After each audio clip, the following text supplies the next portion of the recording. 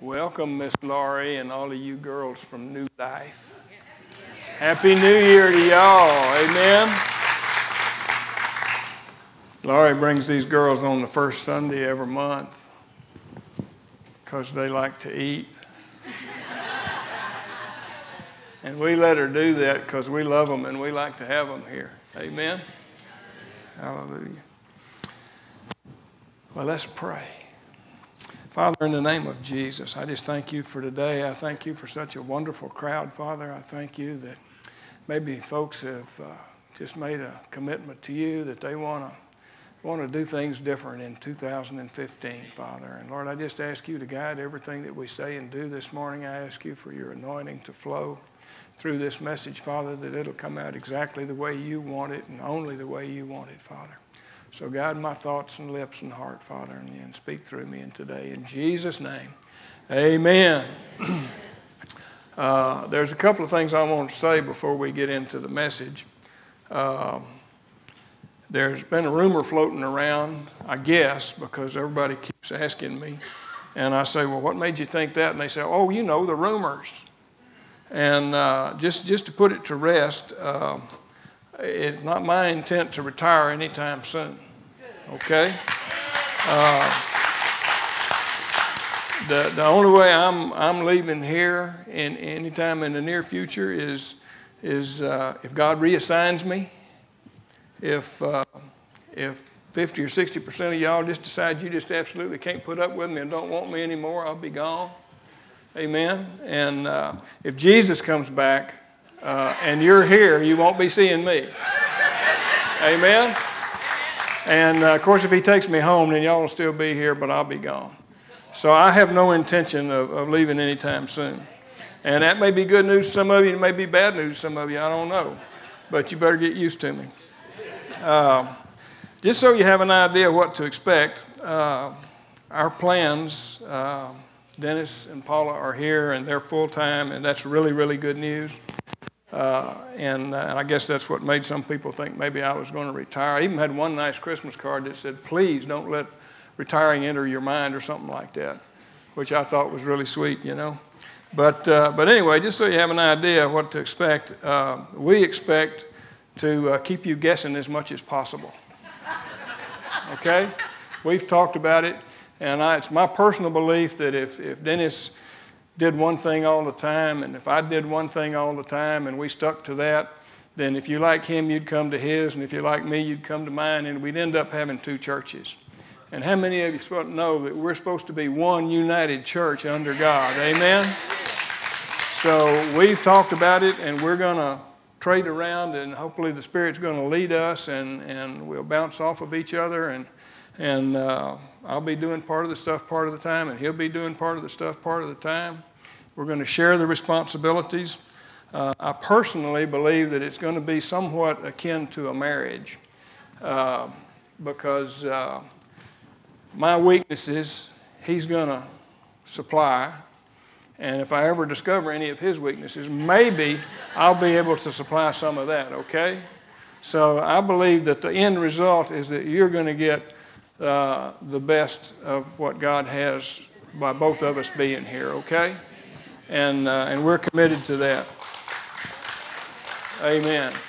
But just so you'll know, Paula's going to be teaching some specific courses during the Bible study hour from 9 to 10.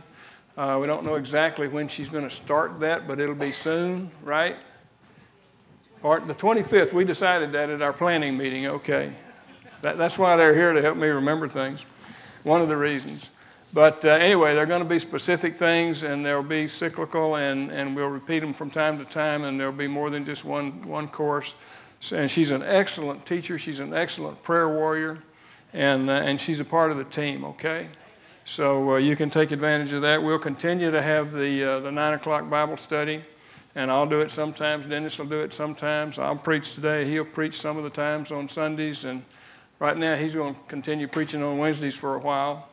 But we're going to trade off everything just to keep you guessing, okay? Do y'all like to guess? Do you like to be surprised? Okay, well, that's our intent. Anyway, that brings me to the message and the sermon that I believe God wants us to share today. And we've done some planning, and we're developing a plan for the year. It's still kind of in the works. But the theme for this year, we're going to start off with the mission statement. And I'm going to talk a little bit about this year and where we're going, and hopefully get into a little sermon. So if you'll, they're ahead of me. Boy, they know where I'm going. Some of you know what our mission is. You've seen it before. The underlined part there, just for your information, is a little thing that I added in because I realized that this was kind of sounded like we were only ministering to people that God brought, and we really want to reach out to the community. So I borrowed that from another church that I saw it on and added it in, and I hope that it's all right with everybody.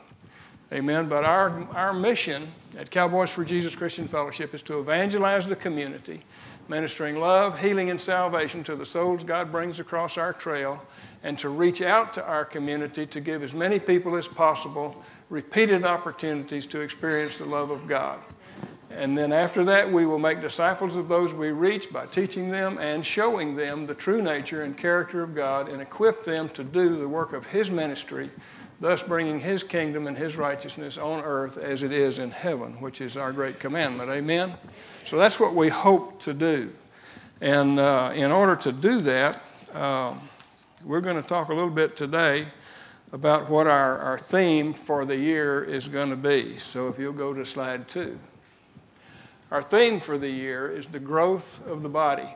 And by the way, this is one of the weaknesses that I have that Brother Dennis is bringing to the table. He's a planner, and I'm a fly by the seat of my britches guy. So it's going to be a good thing to have some help and some encouragement to plan, okay? But the growth of the body, this focuses on growing individually and as a body and maturing in some major areas of our lives, beginning with our relationship with God, marriage and family, including parenting skills, and our relationship with our church family, with our friends, and with our neighbors. And this is focused pretty well in Ephesians 4:15 and 16, which says, "But speaking the truth in love may grow up in all things into Him who is the head, Christ, from whom the whole body, joined and knit together by what every joint supplies, according to the effective working by which every part does its share and causes the growth of the body for the edifying of itself in love." That's what we hope to gain through some of the things that Dennis will be teaching, and we'll be focusing the preaching in these areas to help us grow individually. We want every one of us to grow in our Christian walk and our Christian life and our relationship with God, and we want our whole church to grow as a body together, okay? Next slide.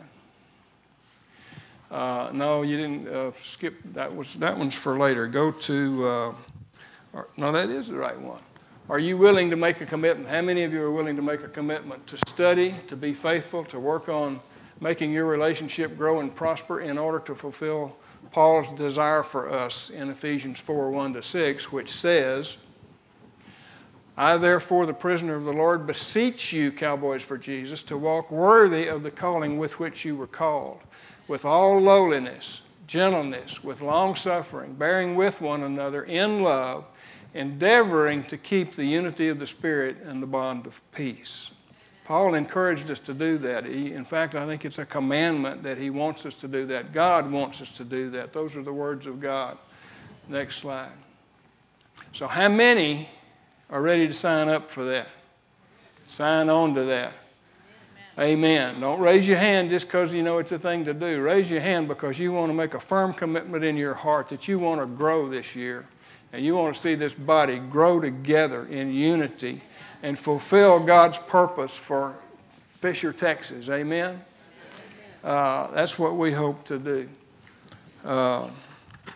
So with that was the last one, wasn't it? With that, I want to talk to you about growing in peace and harmony. I want to talk to you about how to enjoy the abundant life. How many of you know John 10:10 by heart? Well, you need to learn it if you don't.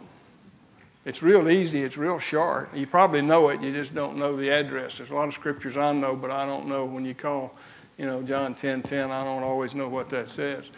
It says, the thief does not come except to steal, kill, and destroy. The devil comes only for one reason, that's to make your life miserable. Amen? He comes to distract you from God. He comes to involve you in the world, as we talked about in Bible study this morning, and keep you from seeking first the kingdom of God. The thief does not come for anything except to steal, kill, and to destroy. But Jesus said, I have come that you all, we all, may have life, and that we may have it more abundantly. Now, I don't care where you are in your Christian walk. I don't care how good your life is. Would you like to have some more? More abundance? If anybody doesn't want to have any more abundance, I want to talk to you after the service. That's what Jesus said he came for. Now, let's go to Ephesians 4:1, and let's review that a little bit. We just read it. I, therefore, the prisoner of the Lord, beseech you to walk worthy of the calling with which you were called. How many of you know you're called? How many of you are walking as worthy as you possibly can toward that call? Most of us are trying real hard, and most of us are doing fairly good, but I don't know about y'all, but I could do better. I think we all probably could do better. And that's our goal for the year, is to do better, okay? Next one. With all lowliness, gentleness, long-suffering, bearing with one another in love. You see, what's the opposite of that? Lowliness, the opposite of that's pride and haughtiness. Gentleness is meekness, and it's the opposite of being brash and bold. Long-suffering is the opposite of being impatient and wanting it right now. And bearing with one another means if you're not there yet, I'm going to love you anyway, and I'm not going to get mad at you, and I'm not going to judge you, and I'm not going to scold you. I'm going to bear with you, knowing that the same blood of Jesus that took away my sin takes away your sin. And that if I just give you time, Jesus will clean you up. Amen. It's not up to me to clean you up, okay? It's up to him. It's up to me to try to equip you to do the work of the ministry. It's up to me to try to teach you how to be a better Christian if you so desire to do so. And if you don't desire it, I can't make you, okay? And I'm about to learn not to try, okay? Sometimes we get overexcited and we try to make you be a better Christian, but that's not the right way. We're supposed to show you, and then if you want to, we'll help you. But you have to make that decision to do it on your own. Next verse. Endeavoring to keep the unity of the Spirit and the bond of peace. What is the unity of the Spirit? It's all being the same mind. It's all having the same heart. It's all having the same purpose, which is him, and to focus on him and his kingdom. The unity is a strong thing. If we could all get united, there's no telling what God could do. There's so many things that if we all got it, God could turn the world upside down, starting right here in Fisher, Texas. Amen? And we need to get there. And the unity of the Spirit bonds us together in peace. And that's part of our goal too. Next one. There's one body, one Spirit, just as we're called in one hope of your calling. If we just get to be one, God's going to move, and he's going to move more. He's moved a lot. We've had a lot of people that have had their lives changed, that are on a growth path, that are serving God and working hard at it and loving each other. And if we can just enhance that some more and keep it going, that's what God wants us to do. One calling. Next one. One Lord, one faith, one baptism. See, we're supposed to be one. We're supposed to be the parts of the body that work together as one. Next one. One God, one Father of all, who is above all and through all and in you all. How many of you have the Spirit of the living God living in you? Amen? If you don't, you need to make that connection today and invite him to come in and be your personal Lord and Savior. And we'll give you an opportunity to do that before the service is over. Next one. But to each one of us, grace was given according to the measure of Christ's gift. God gave us each a measure of faith. And if you'd have been at Bible study this morning, you'd have learned a whole lot more about that, because that's one of the things that we studied. And we have to function in his gift, the gifts of the Holy Spirit, and we have to exercise our faith, and we have to walk in a manner that's consistent with what God wants to do in our lives. Next one. Therefore, he says, when he ascended on high, he led captivity captive, and he gave gifts to men. That song he sang, he led captivity captive. The devil has to walk through the blood of Jesus to get to you, to attack you, to steal, kill, or destroy. And if you don't know that, and if you don't know that you're the righteousness of God in Christ Jesus, then he's got free access to you, and he's just going around all the time going, rah, rah, rah, rah, rah, rah, barking at your heels and talking to your mind and telling you what you're no good and all the things bad about you that you wish you could forget and that aren't true. That's why we have to keep together on it. He led captivity captive, and he gave gifts to men. Part of the gifts he gave to men is pastors, teachers, and so forth. The next one. He ascended means that he also descended into the lower parts of the earth. He went down and freed the ones that were in hell or in purgatory or wherever it was, and he brought them up. And then he went up to be at the right hand of the Father to intercede for us. When the devil's gnashing at your heels and talking to you in your brain, and he's telling God all the bad stuff you've done, Jesus is sitting there next to his daddy, the judge, saying, Dad, yeah, old Jerry, you know him. I mean, you saw it. He did it. Yeah, he's guilty. But I've already paid the penalty. I've already paid the price. I shed my blood for that. I died for him. He's standing there just as righteous as I am, Father. He's the righteousness of God in Christ Jesus. And he's innocent. Even though he did it, he's innocent. That's what we've got to know. And that's what Jesus is doing at the right hand of the Father. Next one. He who descended is also he who ascended above the heavens, that he might fulfill all things. He took care of it all. When he finished on that cross, he said, it is finished. And I don't know if you understand it or not, but that means it's over. The song said it. He won. He shed the blood. It's over. The devil has to walk through the blood of Jesus to get to us. But if we don't know it, we're just out there hanging out for him to have fun with. Next one. And he himself gave some as apostles, some prophets, some evangelists, some pastors and teachers. Those are the gifts that he gave to the body.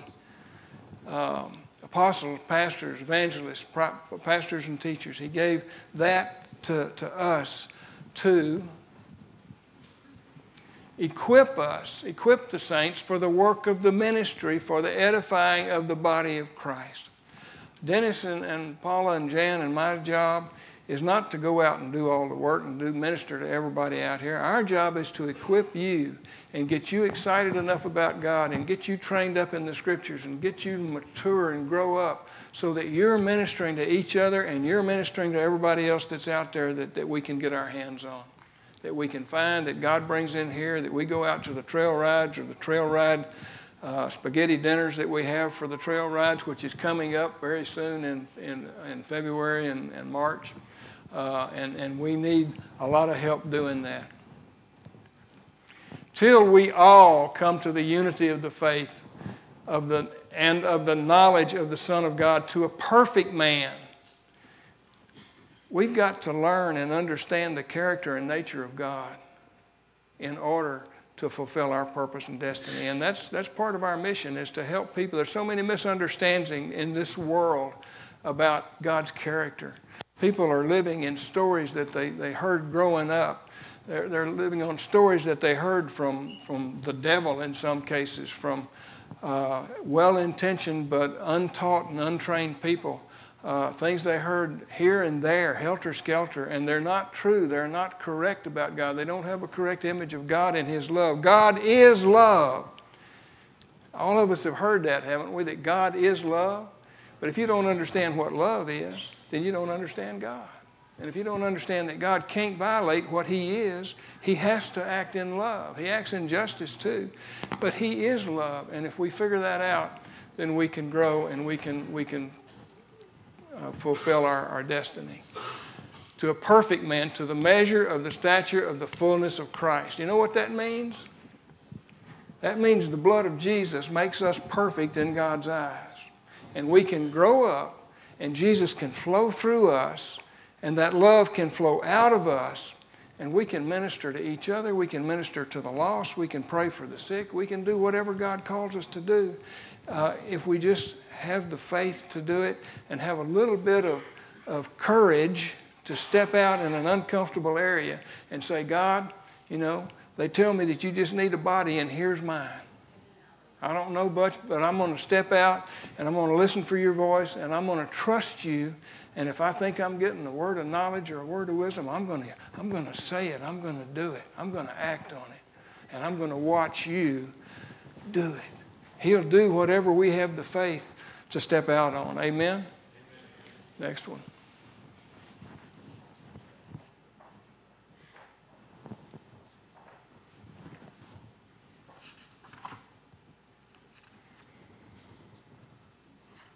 That we should no longer, y'all want to go through this one? That we should no longer be children, tossed to and fro and carried about by every wind of doctrine, by the trickery of men and the cunning craftiness of deceitful plotting. Do you know there's a scheme out there? And we're going to, if I don't get too carried away with this, we're going to talk a little bit about the scheme before we get out of here today. And Brother Dennis is teaching me that I need to learn to just stop when it's time to stop, you know, and not try to finish the whole sermon. I'm trying to learn that today. He's going to help me a lot. I don't know where he's going to get his help. Anyway, we got an enemy, folks, and he's alive and well, and he's prowling around like a roaring lion trying to devour you. He's seeking whom he may devour. But if you know who you are, he can't.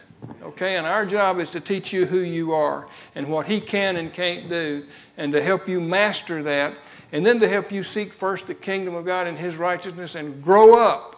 Grow up, okay? We're no longer supposed to be children. You know, if a baby messes in his diaper, you don't think too much about it, do you? Well, when you see a 30 or 40 or 50-year-old man mess in his diaper, you kind of think maybe that shouldn't ought to be. And some of us have to be careful. We'll make a mess without even trying to. Amen? Or am I just talking to me? Hello? We all can mess up at any time. Amen? That's why we need to stick together. That's why we need to not judge each other. That's why we need to not criticize when we see somebody make a mistake. We need to lift them up. We need to encourage them. We need to edify them. We need to tell them that that's okay. You know, you just got to put that behind you. And if there's something you need to go make amends for, you go make amends for it, and then you get on with the kingdom business because Jesus paid for our mess ups. That's right. Amen? He paid for it all. We don't have to dwell on our mess ups. We can't let the devil beat us up and say, you'll never be able to do anything for God again. Anybody ever heard that? It's a lie. It's a lie from the pit of hell. God doesn't have a record book keeping track of all of our mess ups. Do you hear that? You know, some of us go around all the time begging him to forgive us for stuff we did when we was 15 years old. And God's sitting up there scratching his head saying, what in the world is that guy talking about? But you see, it doesn't mean when it says he remembers our sins no more, it doesn't mean he doesn't actually remember them. It says he doesn't take them into account. He doesn't deal with us according to that. He lets it go. How many of you are real good at letting stuff go when somebody does something to you that you don't like? Better. We're better at it, aren't we? We got to get good at it. We got to get to where we never let it affect us in the first place. And that's a learned skill, and it's also a skill of trusting God, okay? And that's where this series is going to go ultimately, is to there. But I want us to get to the place first where we know that we got to grow up some more. We got to grow up. Is there another one? But speaking the truth in love, and here's the key, one of the keys right here. Speaking the truth in love. You see me mess up? Don't come jump down my throat. You start jumping down my throat and talking harsh to me, and my ears stop up. And yours do too. Amen? You come with gentleness. You come with the fruit of the Spirit, and you come to encourage me and ask me to pray about what it is you think I did wrong. And I'll hear you. And I assure you, if I hear you, I'll pray about it. And I'll say, God, did I really do that? Did that really sound that way? Did that really look that way? And when he says yes, I'm going to repent. I'm going to say, God, help me to never do that again. I don't want to mess in my diapers. I don't want to cause people to stumble. So just, God, help me. Help me. Okay? But you gotta do it in love. Whatever's not of love is sin. You got to do it in love so that we may grow up into all things into Him who is the head, Christ. Amen? Okay. Next one. Okay, Psalms 119, verse 165. This is the theme for the next couple of Sundays probably, okay? Great peace have those who love your word, your law, which is His word, and nothing causes them to stumble. How many of you have stumbled recently, even? Daily, even. This verse says that you shouldn't stumble. I'll read it again. Perfect peace have those who love your law or your word, and nothing causes you to stumble. Say, nothing should cause me to stumble. If I love His word, and I'm in it all the time. Now, you can love His word and never open your Bible, and I think you'll be stumbling. Okay? Because if you love it, you'll be in it all the time. Every opportunity you get, you'll be doing some regular studies, some regular getting in there and reading it and memorizing and meditating on it. If you love it, that's what you'll do. How many of you love His word? How many of you are going to do more getting in it? Amen. How many of you are going to start coming to 9 o'clock Bible study on Sunday morning that hadn't been coming? Amen. Hello? I didn't hear that. I don't know what you said. It's okay. Even in, I didn't put it in there, it's not up there, but Psalms 133 says, how good and how pleasant it is when brethren dwell together in unity. Amen. Unity is when you don't get mad at me, no matter what I do. Unity is when I don't get mad at you, no matter what you do. I can see you do the biggest mess up in the world, and I can say, well, you're growing, and I used to do that, and a lot of other people do that, and I know that there's going to be a time when you quit doing that, and it's up to God I can point it out to you in love and say, have you thought about how that might affect people that are knowing you're a Christian and looking at your life? And that's all I need to say. And if you say no, I'll say, well, I'm going to pray for you then. That God will show it to you. Unity is caused by you not holding anything against anybody. Anybody got a problem with that? Nobody has a problem with that? Wow. Okay. So what's the biggest obstacle to the abundant life? The biggest single obstacle. There are many, and this one is not, you can't go to Scripture and say, hey, it says this is the biggest one. But one of the biggest ones, sin's correct, but there's a particular thing. Look at James 4:1. And this is probably one that you've read and seen, and it's one that you talk about somebody else and say, yeah, they need to hear this. But guess who needs to hear it? Huh? Us. Okay? Where do wars and fights come from among you? Do y'all have any wars and fights? Are y'all here today? Okay. Do they not come from your desire for pleasure that you war in your members? Nearly everything that causes a conflict comes from one of us wanting some pleasure, wanting something that we want. Amen? That's what this is saying. You lust, you do not have, you murder, you covet, and you cannot obtain. And most of us read that and we say, well, I don't lust much, and I don't covet, and I don't murder. And so we just pass right over it. But what it's talking about is self-centeredness. That's what it's talking about. You murder, you covet, you cannot obtain. You fight in war, you do not have because you do not ask. You ask, and you do not receive because you ask amiss, that you may consume it on your own pleasure. Hello? None of y'all fit that, right? Y'all don't do that?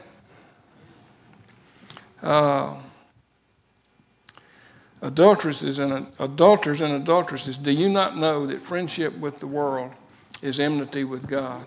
Whoever therefore wants to be a friend of the world, you know that all those things that you want that you don't need and aren't supposed to have are coming from the world, right? So if that's you and you're self-centered and you're letting the world dictate what the things you want and what you do, and you look at all those advertisements and say, I got to have that, and I got to go get a better car, and I got to go do this.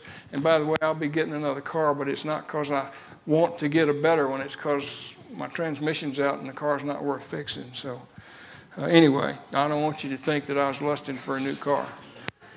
And I'm not going to get a new one either. So, or do you think that the Scripture says in vain, the Spirit who dwells in us is jealous? God wants your full and undivided attention. He doesn't want you to be a selfish, self-centered person that's only interested in yourself. He wants you to be interested in Him. He wants you to be relating to Him. He wants you to be listening to Him and working for and through Him. Amen? He's jealous. He wants our full, undivided attention. How many of you would like a spouse that never talked to you and never listened to you and never was around when you wanted them to do something for you? How long would you stay married to somebody like that? Wait a minute, that might be stepping on somebody's toes. I don't know. Hello? But God wants us to be devoted to Him. He wants us to seek Him and His kingdom first. Right. And if we're not doing it, we're not happy as we ought to be. Some of us are unhappy and bordering on depression and having issues with life, and we're just miserable. Anybody in here, don't raise your hand, but if you're just miserable some of the time, it may be because God's jealous for you and you're ignoring Him. Or maybe He's got a specific purpose for you and you're running from it. You can't run from God. Wherever you go, He's there. The best thing to do is there's a song that says, when everything goes wrong, I just throw up my hands. Throw up your hands and surrender and say, God, whatever you want, I accept. And help my unbelief and give me, if I don't have the desire to do it, God, give me the desire. I heard a preacher saying one time, he said, if you don't have the desire, say, God, give me the desire, and then I'll do it. He will. He will answer your prayer. He will answer your heart's desire. Anyway, the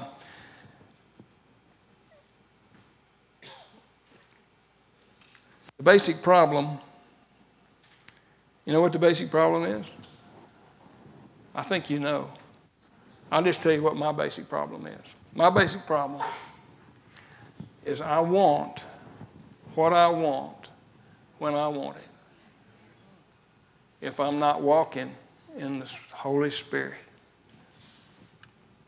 And I know every one of y'all's got some of that in you. I want what I want when I want it. You know what the other problem is? If you get in my way of getting it, I get offended. And even if you didn't get in my way of getting it, if I think you got in my way of getting it, I get offended. And you know who I get offended at? Whoever it is that got in the way. Whoever it is, I connect with me not getting what I wanted, when I wanted it. If you think about that long enough, you're going to realize that there's some of that in you. And I believe that offense, being offended, is one of the major causes of disunity in our homes, in our families, in our marriages, and in the body of Christ. We do not know how to deal with offenses. And that's what I'm going to be teaching on for at least the next couple of weeks. And then we're going to see where it goes from there. But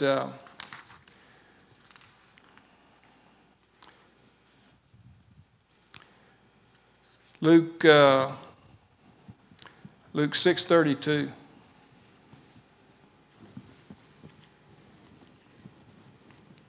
I'm going to have to get my cataracts fixed. I can't see the clock. So if I keep going, Dennis, it's because I can't see the clock.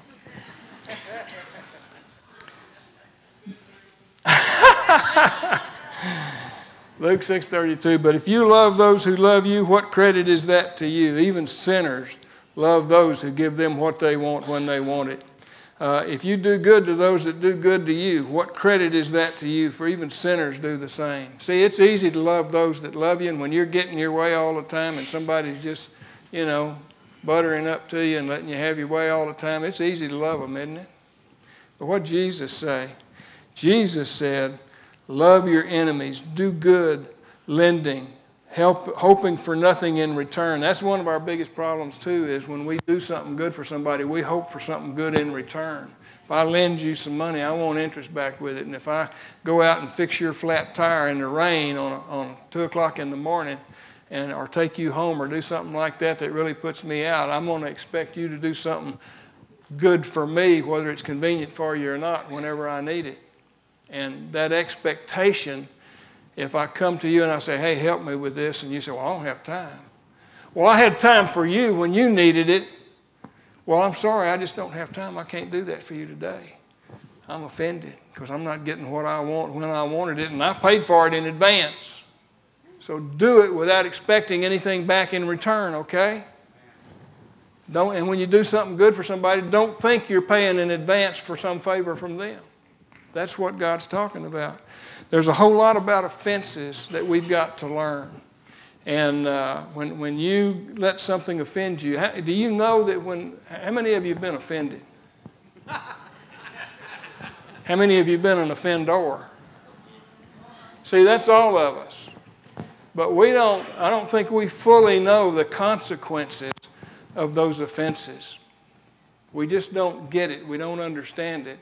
And I think we have to, if we're going to be successful in our theme going forward for this year, if we're going to be successful at growing in the Lord, we have to learn how to deal with offenses. We have to learn, first of all, not to let anybody offend us. And it's a choice. I don't care what they do to you.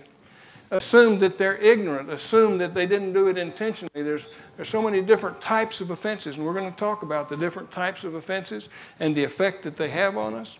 And in fact, I have the next message is going to be about the consequences of offenses, okay? The consequences of offenses. And if you go back and look at historical figures in the Bible, they did some being offended, and they had some serious consequences. So we're going to talk about that. I'm going to help you understand that when you let somebody offend you, there's a consequence. In fact, that word offend, if you look it up, it's a trap. It's actually the mechanism that triggers the trap to close. The offense is the bait that's on that trigger, okay? And it either catches you in I'm going to bring a trap next week and show you and demonstrate it, okay? And that's where we're going to go. But it goes down to verse 37. And this is, Dennis just got through preaching a series on seed time and harvest. And this is absolutely right there. Judge not, and you shall not be judged. Condemn not, and you shall not be condemned. Forgive, and you will be forgiven. Give, and it will be given unto you. Good measure, pressed down, shaken together, and running over will be put into your bosom. For with the same measure that you use, it will be measured back to you. That's seed time and harvest. We use that a lot for tithes and offerings and for money, but it applies to everything. If you get offended easily, there's always going to be somebody there to offend you. And if you let it offend you, it's going to keep coming. It's going to keep coming. If you're the offender, then people are going to be offending you. Whatever you sow, that's what you're going to reap. And if you can learn to not let anything offend you, then you'll stop being offended. And it'll roll off your back just like water off a duck's back. But if you like being offended and you let it happen and you spread it around and you tell everybody what somebody did to you and offended you, you're just spreading it around. And you're locking it in and sealing it into yourself, and you're letting that trap spring tighter and tighter and tighter. Amen? That's just a little sample about where we're going. Anybody know if lunch is ready? Nobody knows. Rich is going to see. There's no need in me getting through before lunch is ready, okay? And by the way, if you're visiting today, even if you're a visitor that used to be here and you hadn't been here for 10 years or more, you're still counted as a visitor and you still get to go to the front of the line for lunch. And I'll go with you so I can fellowship with you. Amen? Anyway, our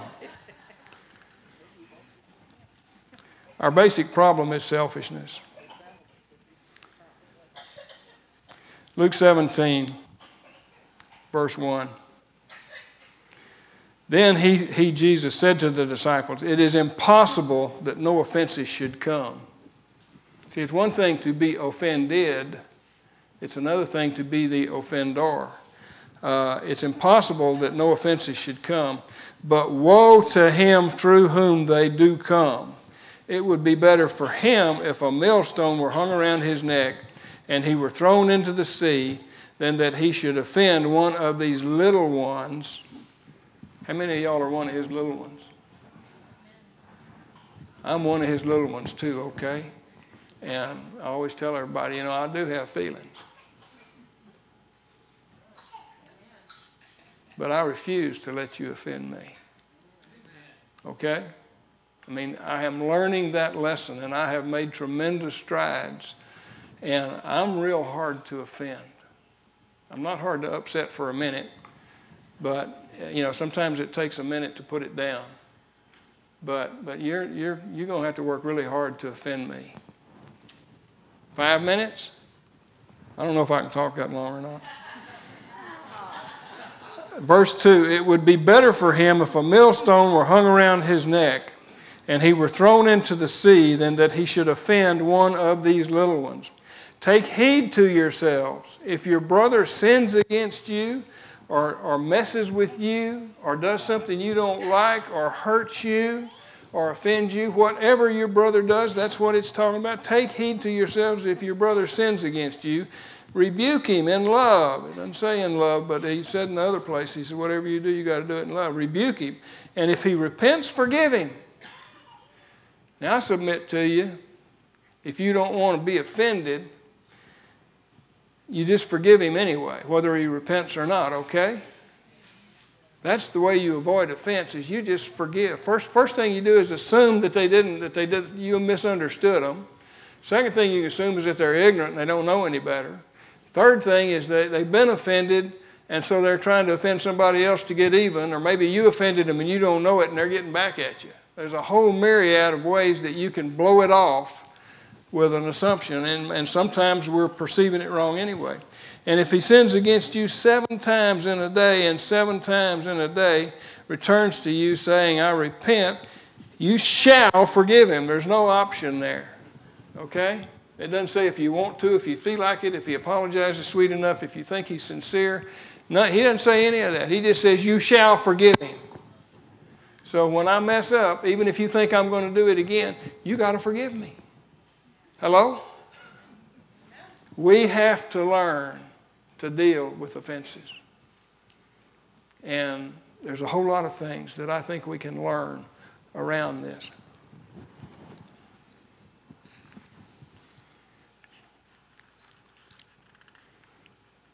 How many of you figured out already that, how many of you knew it when you came in here, that being offended is a trap? It hurts you. It's like drinking poison. You offend me, and I'm hurt, and I drink poison hoping you'll die. Only it's worse than that because it's a slow death. You put yourself in a cage. You put yourself in a trap. You put yourself in bondage, and you're just miserable, and it gets worse and worse and worse and worse. And it leads to places you don't want to go, and it leads to places where you can't really serve God effectively. And we got to draw the line and shut it down. Amen?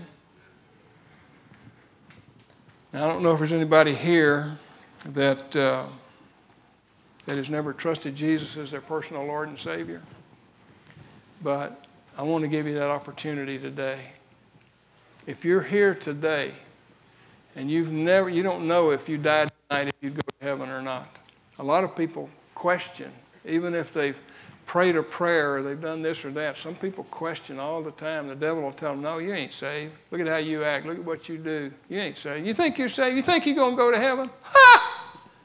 That's the devil's tactic. He came to steal, kill, and destroy. But Jesus came and paid the price for all the sin, all the things that you've ever done in your life that the devil will tell you will keep you out of heaven. There is nothing that will keep you out of heaven that you could have done unless you blaspheme the Holy Spirit, whatever that means. And I think it means that when the Holy Spirit keeps coming to you and say, hey, Jesus wants you to get saved. Jesus wants you to trust him. Jesus is calling you to come to Jesus to get your sins forgiven. Jesus is calling you. I think blasphemy against the Holy Spirit is continuing to say no to that until the day you die. That's what I think blaspheming the Holy Spirit is. So if you aren't dead yet, you still have an opportunity to accept Jesus Christ as your Lord and Savior and trust in him that the blood of Jesus will take care of your sin. Amen? So if that's you and you would like to settle that issue once and for all, sometimes we pray an if never before prayer for people who think they might have been saved but they're just not sure. You only have to pray a prayer accepting Jesus one time. It lasts forever. Once you're adopted into the family, you don't get disadopted, okay? So you pray that prayer one time, you pray it in faith, and then you choose to believe that God means what he says and that he forgave your sins and that you'll be with him in paradise. So if that's you and you've never trusted Jesus as your Lord and Savior and you want to nail it down today, you want to drive a stake in the ground and say, hey, I prayed at that cowboy church to accept Jesus, and I'm going to remember the date, and I'm going to drive a stake in the ground, and I'm never going to doubt my salvation again. If that's you, raise your hand right where you are. Amen. There's one. There's two. Anybody else? Anywhere? Well, amen. Amen. Well, I want you just to pray this prayer with me. If you mean it in your heart, God's going to save you, and he's going to wash all your sin away. He's going to cover and take away your sin. Amen. So just say, Father, if never before, right this minute, I choose to trust you as my Lord and Savior. I thank you, Jesus, for forgiving my sin, for dying on that cross as the payment for my sin. And I receive it right now. And I just ask you to come into my heart. I ask you to fill me with your Holy Spirit. I ask you to guide and direct my life. In fact, Lord, I just turn my life over to you right now. You take me and you cause me to want to serve you. You cause me to know what you want me to do, and then you help me do it. Because I surrender to you right now. I want your life to be my life. In the name of Jesus. Amen. Now, if you prayed that prayer, I got to tell you what happened to you. The instant that you prayed that prayer, if you meant it in your heart, you became a whole new person. Everything that's happened to you before today is gone. And that's not even the best part. The best part is that everything you mess up from here on, he doesn't hold it against you. He says he forgave your sins past, present, and future. It doesn't mean you just go out and sin, because when you go do things that are wrong, you have consequences. But he doesn't hold it against you, okay? It doesn't interrupt. Nothing will separate you from the love of God, which is in Christ Jesus. Neither heights, nor depths, nor powers, nor principality, nor things present, nor things past. Nothing can separate you ever again from the love of God, which is in Christ Jesus. Amen? And that applies to all of us if we've trusted him as our Lord and Savior. Nothing can separate you. Not even an offense. It can't separate you, but it can make you miserable. Amen? It can make you miserable. There's a lot of things that it can make you, and we're going to talk about some more of them next week, Lord willing, and the creek don't rise and you come back. Amen? So how do you know when you've been in a cowboy church? When the preacher says, y'all come back now, you hear? Amen?